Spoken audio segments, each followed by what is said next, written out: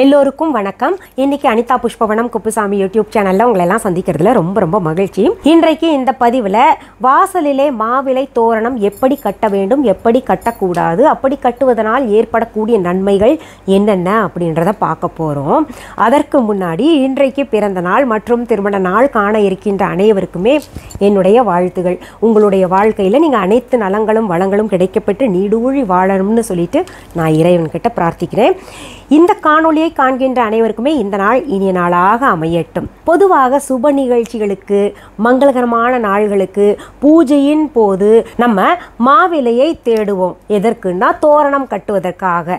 சுபமான பல பொருள்களில் மாவிலைக்கு முக்கியத்துவம் கொடுத்துருக்காங்க. காரணம் என்ன அப்படின்னு பார்த்தீங்கன்னா, இந்த மா இலைகள் மாமரத்திலே இருந்தாலும் அதை பறித்த பின்னாடியும் அதிக பிராணசக்தியை நமக்கு கொடுக்கக்கூடியது, நேர்மறையான அதிர்வுகளை கொடுக்கக்கூடியது, அதாவது பாசிட்டிவ் வைப்ரேஷன்ஸ் கொடுக்கக்கூடியது, நம்மை சுற்றியுள்ள மாசை எல்லாம் தான் எடுத்துக்கொண்டு நமக்கு நல்ல காற்றை வழங்கும். இதுல ஆன்மீக ரீதியாக சொல்லணும்னா பாசிட்டிவ் வைப்ரேஷன் சொல்லுவாங்க.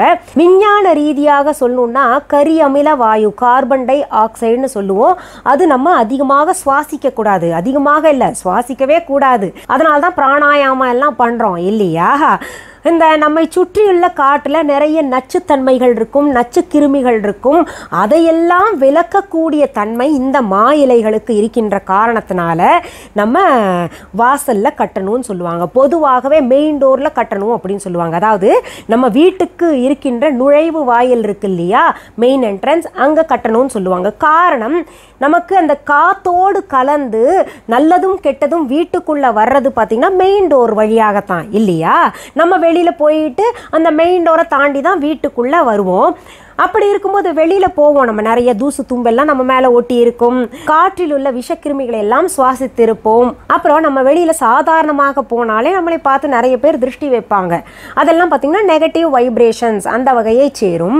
அப்படி வெளியில் போய்கிட்டு வீட்டுக்குள்ளே உள்ள நுழையும் பொழுது அந்த மாவிலை தோரணம் கட்டியிருந்தோமே ஆனால் அந்த நெகட்டிவ் வைப்ரேஷன்ஸ், நமக்குள்ளே இருக்கக்கூடிய விஷத்தன்மைகளை எல்லாம் ஒரு நொடி சுவாசிச்சாலே பார்த்திங்கன்னா நிறைய அதிர்வலைகள் இருக்குது. அதனால நம்ம சுவாசிச்சுக்கிட்டு தான் உள்ளே வரப்போகிறோம் இல்லையா? தோரணம் கட்டி இருந்தோம்னா சுவாசிச்சுக்கிட்டு தான் வரப்போகிறோம். அப்படி சுவாசிச்சுக்கிட்டு வந்தோம்னா நமக்கு இருக்கக்கூடிய எதிர்மறையான எண்ணங்கள் ஒன்று விலகும். நமக்கு இந்த திருஷ்டி பட்டுருந்துச்சுன்னா அதை அப்படியே அங்கேயே கழிச்சு விட்டுரும், வீட்டு வாசலுக்கு வெளியிலேயே கழிச்சு விட்டுரும். அப்புறம் நச்சுத்தன்மை நம் மனதிற்குள்ளே இருந்தால் சுவாச காற்றின் மூலமாக அது எல்லாம் விலக்கிவிடும் என்கின்ற காரணத்தினால தான் மாவிலை தோரணம் கட்டணும்னு சொல்லுவாங்க. இன்னொன்று, சுப நிகழ்ச்சிகளான திருமணங்கள், காது குத்தல், இது போன்ற வீட்டில் ஏதாவது நம்ம பூஜை வைக்கிறது அப்படி இருந்துச்சுன்னா நம்ம மாவிலையை தேடுவோம். மாவிலை இருக்கா, வாழை மரம் இருக்கா, அதெல்லாம் தேடுவோம். ஏன்னா அதெல்லாம் கட்டணும். இன்னும் பார்த்தீங்கன்னா அந்த காலத்தில் கமுகு, அந்த பாக்கு இருக்கு இல்லையா, அந்த பாக்கு தோரணம் எல்லாம் ரொம்ப அற்புதமாக இருக்கும். அதற்கும் மருத்துவ குணங்கள் இருக்குது, நான் சொல்கிறேன் அதை பற்றி தனியாக. இன்றைக்கும் கொங்கு நாட்டில் பார்த்தீங்கன்னா திருமண நிகழ்ச்சிகள் எல்லாம் நடக்கும்போது அந்த பாக்குடைய தோரணங்கள் எல்லாம் அழகாக கட்டியிருப்பாங்க. இது போன்ற சில இலைகளுக்கு மட்டும் விசேஷம் இருக்குது. அது கட்டணும்னு ஏன் எதிர்பார்க்குறோம் அப்படின்னு பார்த்தீங்கன்னா, நமக்கு விசேஷம் ஏதாவது நடந்ததுன்னா நம்ம மட்டும் பண்ணிக்க போகிறது. ஒரு கல்யாண காட்சின்னா நிறைய பேரை கூப்பிடுவோம் வீட்டுக்கு. கல்யாணத்துக்கு முன்னாடி நிறைய சின்ன சின்ன சடங்குகள் இருக்கு இல்லையா, அதுக்கெல்லாம் வீட்டுக்கு கூட்டமாக நிறைய பேர் வருவாங்க. அப்படி கூட்டமாக இருக்கும் பொழுது ஒரு சிலர்கிட்ட வியாதி இருக்கும், ஒரு சிலர்கிட்ட நச்சுத்தன்மை, அதாவது கார்பன் டை ஆக்சைடு வெளியிடக்கூடிய தன்மை அதிகபட்சமாக இருக்கும். இன்னொன்று, ஒவ்வொருத்தருக்கும் ஒவ்வொரு உடல் வாடை இருக்கும். சிலருக்கு பார்த்தீங்கன்னா உடலில் வியர்வை ஸ்மெல் ரொம்ப அதிகமாக இருக்கும். அது மூச்சு திணறல் எல்லாம் ஏற்படும். இந்த மாதிரி ஸ்மெல்லாம் இருந்ததுன்னா அப்போ என்ன ஆகுதுன்னா, வாசலில் கட்டியிருக்கக்கூடிய மாவிலை தோரணம் இந்த மாசு, தூசு, அப்புறம் யார்கிட்டையாவது நோய் இருந்துச்சுன்னா அதையும் எடுத்துக்கும். அப்புறம் இந்த வியர்வை வாடையெல்லாம் இருக்கு இல்லையா, அது நச்சுத்தன்மை, கார்பன், இது போன்றதை அத்தனையுமே வெளியில தள்ளும். தான் எடுத்துக்கொண்டு நல்ல பிராணசக்தி உள்ள காற்றை எல்லாருக்குமே கொடுக்கும். அதனால தான் பார்த்தீங்கன்னா வீட்டு வாசல்ல மாயிலை கட்டுங்க, பூஜை ரூமுக்கு வெளியில மாயிலை கட்டுங்க. இன்னும் சொல்ல போனா ஒவ்வொரு அறைக்கு முன்னாடி நம்ம மாயிலை தோரணம் கட்டுறது ரொம்ப நல்லது. இதுல ஆன்மீக ரீதியாக பார்க்கும் பொழுது இன்னொரு விசேஷ தன்மை இருக்கு. என்னன்னா, மாவிலை தோரணம் வாசல் கட்டினோமே ஆனால் நாம் ஏதாவது அமங்கலமான சொற்கள் பேசி இருந்தாலோ, இல்ல தேவையில்லாத சண்டை சச்சரவு வரும்போது தேவையில்லாத வார்த்தைகள் எல்லாம் பேசுறாங்கல்ல, அந்த மாதிரி வார்த்தைகள் பேசியிருந்தாலோ வாசலிலே நின்று கொண்டிருக்கும் வாக்தேவியின் காதிலே விழக்கூடாது அப்படின்றதுக்காக மாவிலை தோரணம் கட்டுவாங்களாம். ஏன்னா வாக்தேவி காதில் விழுந்துச்சுன்னா அந்த வாக்தேவி என்ன பண்ணுவாங்க, அவங்க வேலையே நம்ம என்ன பேசினாலும் அதுக்கு அப்படியே ஆகட்டும், தத்தாஸ்து அப்படின்னு சொல்லுவாங்க இல்லையா. அதனால அந்த அமங்கலமான சொற்கள் நம்ம தெரிஞ்சும் தெரியாமலும் பேசி இருந்தோம்னா அதற்கு அவங்க அப்படியே ஆகட்டும் சொல்லிட்டாங்கன்னா நமக்கு அந்த வாக்கு பலிதமாயிரும். அதனால அந்த வார்த்தைகள் எல்லாம் வாக்தேவியின் காதுல விழக்கூடாதுன்றதுக்காக வாசலிலேயே மாவிலை தோரணங்கள் கட்டுவாங்க அப்படின்னு நம்ம முன்னோர்கள் சொல்லியிருக்காங்க.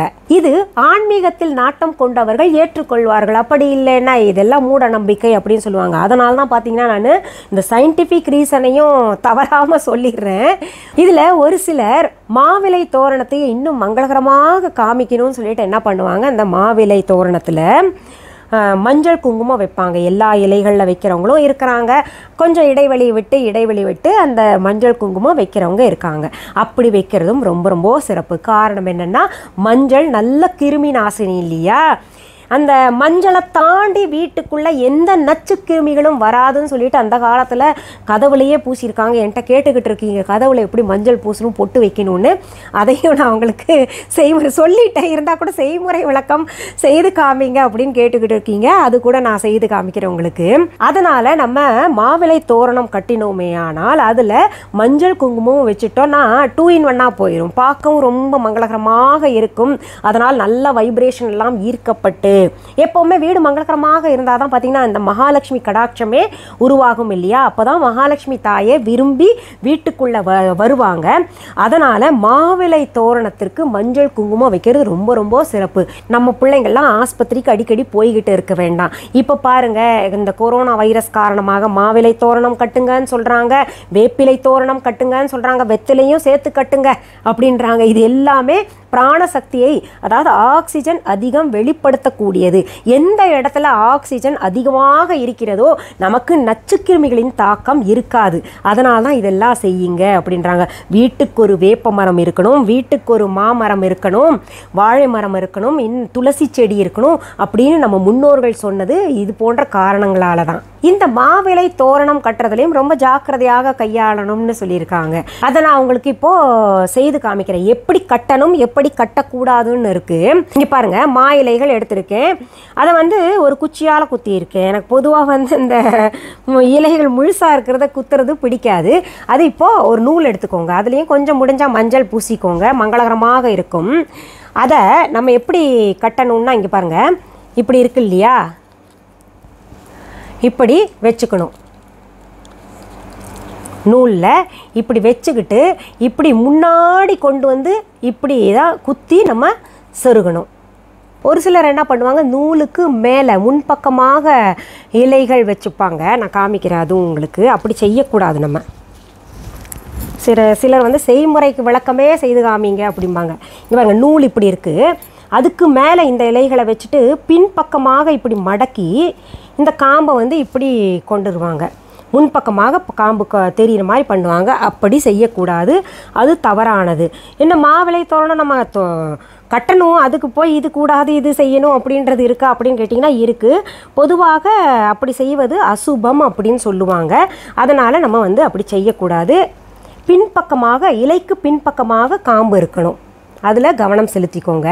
இப்படி கட்டுறது கூட பார்த்திங்கன்னா நம்ம குறைந்தது 11 இலைகள் இருக்கணும், அதுதான் சுபமானது. இலை எண்ணிக்கை கூட இருக்கா அப்படின்னு கேட்டிங்கன்னா ஆமாம், 11 வைக்கலாம், 21 வைக்கலாம். இது போன்ற எண்கள் சுபமானது அப்படின்னு சொல்லுவாங்க இல்லையா. அதனால் அது போன்ற எண்களை பயன்படுத்தி நீங்கள் எண்ணிக்கையில் மாவிலை தோரணம் கட்டிக்கலாம். இப்போ பாருங்கள், இன்னும் மங்களகரமாக இருக்குல்ல. அதாவது நம்ம மாவிலையில் நடுவில் நம்ம சுவாமி திலக பவுடர் வச்சுருக்கேன். மனம் ஆஹா, ஏன்னா நான் செஞ்ச ப்ராடக்ட்லேயே எனக்கு ரொம்ப பிடிச்சது இந்த சுவாமி திலக பவுடர். அதனால தான் அடிக்கடி சொல்லிக்கிட்டு இருப்பேன்.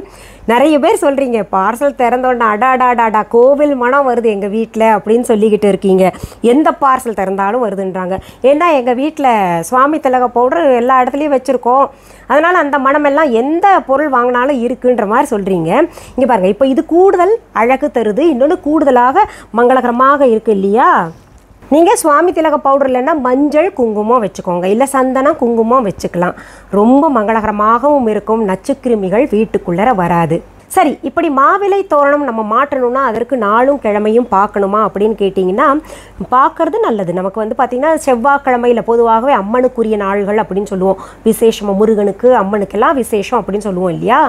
அதனால் செவ்வாய்க்கிழமை நீங்கள் மாவிலை தோரணம் மாட்டுனீங்கன்னா அடுத்த செவ்வாய்க்கிழமை அந்த தோரணத்தை எடுத்துடணும். இல்லை வெள்ளிக்கிழமை நீங்கள் தோரணம் புதுசாக மாட்டுறீங்கன்னா அடுத்த வெள்ளிக்கிழமை இந்த தோரணத்தை எடுத்துருங்க. இல்லை எங்களால் முடியல 15 நாளைக்கு ஒரு தடவை மாற்றலாமா அப்படின்னு கேட்டிங்கன்னா மாற்றலாம். இந்த இலைகள் எல்லாம் காஞ்ச பின்னாடியும் அதற்கு சக்தி இருக்குது. சில இலைகளுக்கு சில மரங்களுக்கு தான் அந்த மாதிரி சக்தி எல்லாம் இருக்குது. அதனால் அப்படி கூட செஞ்சுக்கலாம். ஏன்னா இப்போ நிறைய பேருக்கு ஃப்ரீக்வெண்ட்டாக கிடைக்கும், நிறைய பேருக்கு கிடைக்காது. இப்போது பெருநகரங்களில் சென்னை போன்ற பெருநகரங்களில் ஃப்ளாட் சிஸ்டத்தில் வாழ்ந்துக்கிட்டு இருக்காங்க. அவங்களுக்கு இந்த லாக்டவுன் பீரியடில் மாவிலைகள் கிடைக்கிறதுக்கு வாய்ப்பு கிடையாது. அதனால் என்ன பண்ணுங்க, நீங்கள் உங்களுக்கு எப்பப்போ கிடைக்குதோ செவ்வாய் வெள்ளி பார்த்து மாற்றிக்கோங்க. இப்படி மாவிலை தோரணங்கள் நம்ம மாட்டுறதுனால நம்ம வீட்டிற்கும் நல்லது, நம்ம ஆரோக்கியத்திற்கும் நல்லது. வீட்டில் ஏதாவது வாஸ்து குறைபாடுகள் இருந்துச்சுன்னா அது கூட போயிடும்னு சொல்லுவாங்க. அதாவது வாஸ்து குறைபாடு போகிறதுக்கு நிறைய பொருள்கள் சொல்லப்பட்டு இருக்கு. ஸ்வஸ்திக் பண்ணோம், அப்புறம் மாவிலை தோரணம், இது போன்ற பல பொருள்கள் சொல்லப்பட்டிருக்கு. குறிப்பாக பிரமிடு, அதை அடிச்சுக்க முடியாது, இதெல்லாம் சொல்லியிருக்காங்க இல்லையா? அதில் இந்த மாவிலை தோரணத்திற்கு முக்கியமான பங்கு இருக்குது. அதனால் நம்மக்கிட்ட என்னென்ன இருக்கோ அதை வந்து பயன்படுத்திக்கணும். இப்போ கொஞ்ச நாளாக இந்த மாதிரி தோரணம் நான் கட்டுறேன், நான் கிடையாது, எல்லாருமே இந்த மாதிரி தோரணம் தான் கட்டுறாங்க. வேப்பிலை, மா இலை, வெத்தலை இருந்தால் வெத்தலையும் சேர்த்துக்கிட்டு லைனாக வச்சு கட்டிடுறது. காரணம் கொரோனா வைரஸ் அச்சம். அதனால் இது யார் வீட்டில் பார்த்தாலும் இந்த மாதிரி தான் கட்டியிருக்காங்க. நானும் வாசலெல்லாம் பார்த்தீங்கன்னா வேப்பிலை இந்த மாதிரி தோரணம் சேர்த்து, எங்கள் வீட்டில் வெத்தலை இருக்குன்றனால வெத்தலையும் சேர்த்து எல்லாத்தையும் கட்டிட்டேன். இப்போ வெத்தலை சேர்த்து தான் நம்ம கட்டணுமா அப்படின்னு புதுசாக பார்க்குறவங்க கேட்டிங்கன்னா அது அவசியம் கிடையாது. வெத்தலை கிடைக்கலன்னா என்ன பண்ணுவீங்க? அதனால் வந்து வெத்தலை இல்லைன்னா விட்டுருங்க. வேப்பிலை வந்து கிடைக்கும். யார்கிட்டையாவது போய் கேட்டிங்கன்னா, வேப்ப மரம் வச்சுருந்தாங்கன்னா அவங்ககிட்ட வேப்பிலை 4 கொடுங்க அப்படின்னு சொல்லி கேட்டிங்கன்னா கொடுத்துட போகிறாங்க. யாரும் கொடுக்க மாட்டேன்னு சொல்ல மாட்டாங்க. அதே போல் மாயிலைகள் கேட்டால் கூட கொடுத்துருவாங்க. இந்த வெத்தலை தான் யோசிப்பாங்க, இன்றைக்கி என்ன கிழமை, கொடுக்கலாமா வேண்டாமா, நேரம் காலம் எல்லாம் பார்ப்பாங்க. அதனால் நீங்கள் அந்த வேப்பிலையும் மா இலையும் இருந்தால் போதும். நீங்கள் வாசலில் கட்டி வைங்க. வீட்டுக்குள்ளேயும் ஒவ்வொரு நிலைவாசல், அதாவது ஒவ்வொரு ரூமுக்கும் இருக்கும் இல்லையா கதவு, அங்கே கூட கட்டலாம். ஏன்னா நச்சு கிருமிகள் வீட்டுக்குள்ளே வராதுன்ற ஒரு நம்பிக்கை.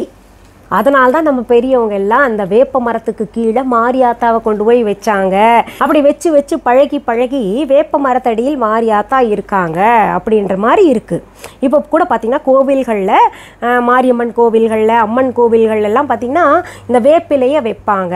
ஏன்னா வேப்பிலை அம்பாளுக்கு ரொம்ப பிடிக்கும்ன்றது. சரி, இதை பார்த்த பின்னாடி கேட்பீங்க, மேடம் நாங்கள் வாரம் மாட்டிடுறோம், அப்படி மாட்டி அடுத்த வாரம் எடுக்கக்கூடிய இலைகளெல்லாம் என்ன பண்ணுறது அப்படின்னு கேட்டிங்கன்னா அதையெல்லாம் சேகரிச்சுட்டு வந்து கடைசியில் ஓடுற தண்ணியில் போடலாம். இங்கே எங்கே ஓடுற தண்ணி இருக்குது, லாக்டவுனில் வெளியிலேயே போக முடியல அப்படின்னு நினைக்கிறவங்க வீட்டில் ஏதாவது தொட்டி இருந்துச்சுன்னா, காலி தொட்டியாக இருந்தால் கூட பரவாயில்ல, அதில் சேகரிச்சுக்கிட்டு வாங்க. நாங்கள்லாம் ஃப்ளாட்டில் இருக்கோங்க, எங்களுக்கெல்லாம் ஒத்துக்க மாட்டாங்க அப்படின்னு நினைக்கிறவங்க என்ன பண்ணுங்கள், ஃப்ளாட்டுக்குன்னு பொதுவாக ஒரு மரம் இருக்கும்ல, அதில் கொண்டு போய் அரைச்சி போட்டுருங்க. அது பார்த்திங்கன்னா நல்லது. ஒரு மருத்துவ குணம் இருக்கக்கூடியது நம்ம மரங்களுக்கு கொடுத்தா கூட அந்த மரத்திற்கு நல்லது, ஆரோக்கியமாக அந்த மரம் வளரும் இல்லையா? அப்படி கூட செஞ்சுக்கலாம். அப்படியே காலில் மிதிக்கிறதோ இல்லை வந்து தூக்கி எறிகிறதோ வேண்டாம். சரி, இதை முடிக்கிறதுக்கு முன்னாடி நம்ம viha.online ஆர்டர் ப்ளேஸ் பண்ணவங்க, இப்போ புதுசாக பார்க்குறவங்க நினைக்கலாம் viha.online என்னங்க, இப்படி 2-3 வீடியோவை பார்க்குறோம் சொல்லிக்கிட்டே இருக்கீங்களே அப்படின்னு கேட்டிங்கன்னா, நம்மளுடைய ஆன்லைன் ஷாப். கூகுளுக்கு போங்க, www.viha.online அப்படின்னு டெக்ஸ்ட் பண்ணிங்கன்னா நம்மளுடைய வெப்சைட் ஓப்பன் ஆகும். அதில் நிறைய புது பொருள்கள் சேர்த்துருக்கோம், நிறைய பொருள்கள் இருக்குது. உங்களுக்கு தேவையானது அதில் ஆர்டர் ப்ளேஸ் பண்ணலாம். அப்படி ஆர்டர் போட்டது எங்களுக்கு வரதுக்கு கொஞ்சம் தாமதமாக இருக்கே அப்படின்னு கேட்டிங்கன்னா, எங்கள் வெப்சைட் மட்டும் கிடையாது, நீங்கள் எங்கள் உலகத்தில் எந்த வெப்சைட்டில் போட்டிங்கன்னா கூட தாமதம் தான் ஆகும். ஏன்னா டிரான்ஸ்போர்ட்டேஷன் இல்லை. பெருநகரங்களில் தான் டிரான்ஸ்போர்ட்டேஷன் ப்ராப்ளமாக இருக்குது. பெருநகரங்கள் அடிபட்டாலே போச்சு, மற்ற சிறுநகரங்கள், கிராமம், இதுக்கு எல்லாத்துக்குமே பாதிப்பு ஏற்படும். அதை நம்ம உண்மையான நிலைமையை புரிஞ்சுக்கிட்டு கொஞ்சம் அமைதி காத்திருந்தீங்கன்னா உங்களுடைய பொருள்கள் பத்திரமாக உங்ககிட்ட வந்து சேரும். நான் உங்களை தினமும் சந்திச்சுக்கிட்டே இருக்கேன். நான் பார்த்தீங்கன்னா ரொம்ப காலம், அதாவது 4 மாதத்துக்கு முன்னாடி போட்ட ஆர்டர்லாம் என் கைக்கு வந்தே சேரல. மிகப்பெரிய தொகையில் தான் போட்டிருக்கேன். போய் அவங்ககிட்ட நான் சண்டை போட முடியாது. ஏன்னா லாக்டவுன் நமக்கே தெரியுது, நிதர்சனமான இதாக இருக்கு இல்லையா? என்ன நிலவரம்னு தெரியுது இல்லையா? டிரான்ஸ்போர்ட்டேஷன் இருந்தால் தான் நமக்கு கிடைக்கும். ஆனால் உங்களுக்கு எவ்வளவு சீக்கிரம் முடியுமோ அவ்வளவு சீக்கிரம் நம்ம கொடுத்துக்கிட்டே இருக்கோம். அது பார்த்துக்கோங்க. இப்போ சமீப காலமாக ஒரு சிலர் என்ன சொல்கிறீங்கன்னா, நாங்கள் ஆர்டர் போட்டோம், பட் எங்களுக்கு அந்த ஆர்டர் வந்து ப்ளேஸ் ஆயிடுச்சுன்னு காமிக்க மாட்டேங்குது, ஆனால் பணம் வந்து எங்கள் பேங்க் அக்கௌண்ட்டில் கழிஞ்சிருச்சுன்னு ஒரு சிலர் சொல்கிறீங்க. அப்படி பேங்க் அக்கௌண்ட்டில் பணம் கழிஞ்சிருந்ததுன்னா எங்களுக்கு இங்கே ஆர்டர் காமிச்சிடும், உங்களுக்கு காமிக்கலன்னா கூட. ஏன்னா இப்போ சிஸ்டம் ரொம்ப லோவாக இருக்குதுன்னு எல்லாருமே சொல்கிறாங்க. நெட் கனெக்ஷனே ரொம்ப கம்மியாக இருக்குது. ஏன்னா பல புழங்கிக்கிட்டு இருக்கோம். லாக்டவுன் காரணமாக வீட்டில் இருக்கோம், வேறு வேலை ஃபோனை தான் பார்த்துக்கிட்டு இருக்கோம். அதனால் நெட் ரொம்ப ஸ்லோவாக இருக்கிற காரணத்தினால உங்களுக்கு தாமதமாகத்தான் வரும். அதனால் உங்களுக்கு அப்படி ஒரு அச்சம் இருந்ததுன்னா பேங்க்கில் போய் நீங்கள் கால் பண்ணி கேட்டுக்கலாம், இந்த அக்கௌண்ட் நம்பரில் பணம் டெபிட் ஆகிருக்கா அப்படின்னு கேட்டு தெரிஞ்சுக்கிட்டிங்கன்னா உங்களுக்கு பதட்டம் குறையும் இல்லையா? உங்களுக்கு சில சமயம் காமிக்காது, ஆனால் எங்களுக்கு இங்கே ஆர்டர் ப்ளேஸ் ஆகிருக்கும். ஒரு சிலருக்கு என்ன ஆகுதுன்னா, நீங்கள் டெபிட் ஆயிடுச்சுன்னு நினைப்போம், நம்ம சிஸ்டம் ஸ்லோவாக இருக்கிறனால டெபிட் ஆயிடுச்சுன்னு நினைப்போம், ஆனால் பணம் டெபிட் ஆகிருக்காது, எங்களுக்கும் இங்கே ஆர்டர் காமிக்காது. இது போல் எங்களுக்கு நிறைய நடந்திருக்கு. அதனால தான் நான் உங்களுக்கு இது எடுத்து சொல்கிறேன். சரி, மீண்டும் அடுத்த பதிவில் வேறு ஒரு நல்ல தலைப்போடு உங்களை எல்லாம் சீக்கிரத்தில் சந்திக்கிறேன். அது வரைக்கும் நன்றி, வணக்கம்.